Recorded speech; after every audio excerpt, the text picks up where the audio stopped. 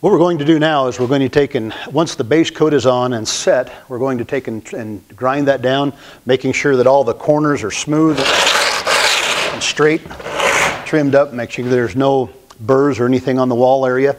Make sure you can do this by either grinding with a Dura-Rasp, a sanding stone, a brick, anything that will grind this down to a smooth surface. Making sure again that we have square, good, clean corners all the way around on everything that we do.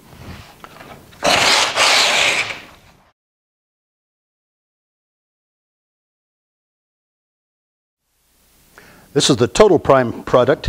What this is a primer for the base coat on the wall. What we've done is we've taken and tinted the Total Prime to just a little bit lighter shade than our actual finish.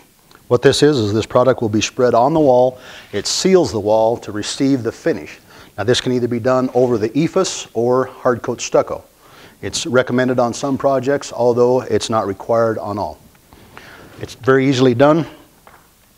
Again, this material can be tinted to a color that is close to the color of the product you're going to put on the finish. It can be thinned slightly with just a small amount of water.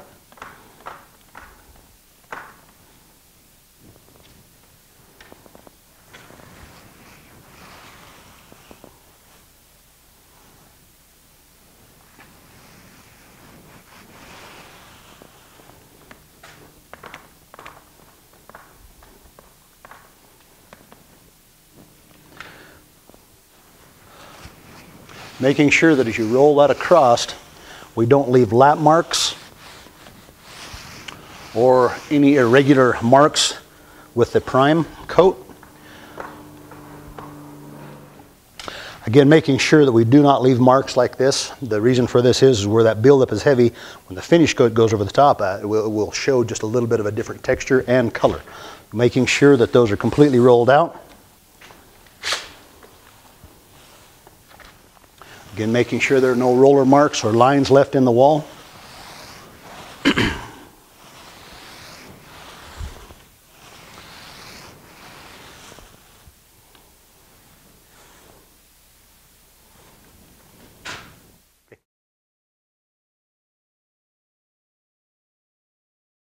At this point in time, what we're going to do is we're going to take a backer rod. It's a closed cell polystyrene. What this is basically forms a gasket or a foam rope around the window. This is a secondary sealant. This is to be applied directly like this. Taking and starting at the top, we'll push this back in beside the window.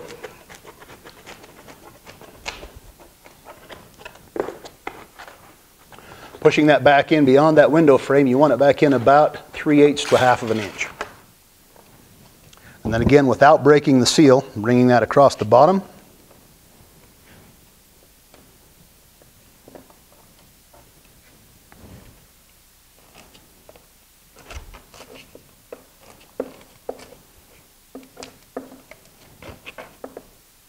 Again, pushing that back in to about 3/8 of an inch.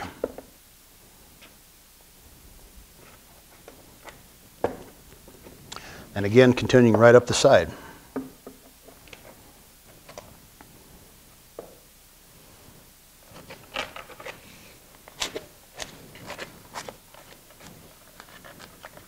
Right up to the very top of the window.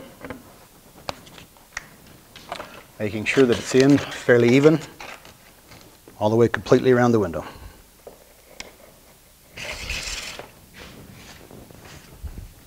At this point in time, what we will do, and take and mask off, leaving the backer rod exposed and bringing the tape right to the edge of the window.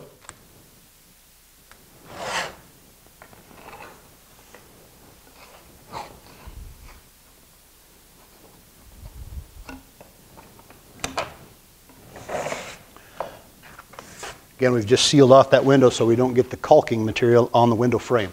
Now remember, on the head flashing, we did not put any of the backer rod in, nor will we seal that. We'll take care of that at a later point. At this point in time, an approved sealant is required.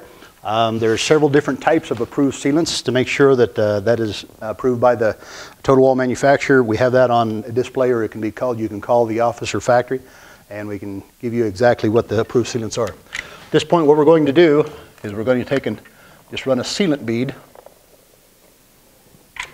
making sure that we completely fill the entire area.